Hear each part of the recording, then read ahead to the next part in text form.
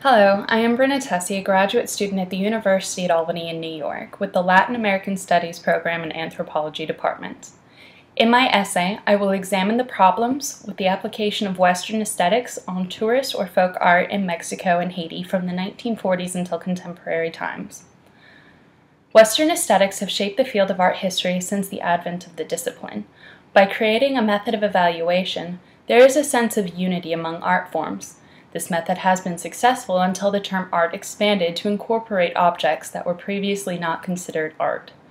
By continuing to utilize Western aesthetics, art from the regions that I discuss in this paper and others have been subjugated to a cycle of tourist art, pushing the taste and interest of a uniform Western market or consumer for the authentic art in the market.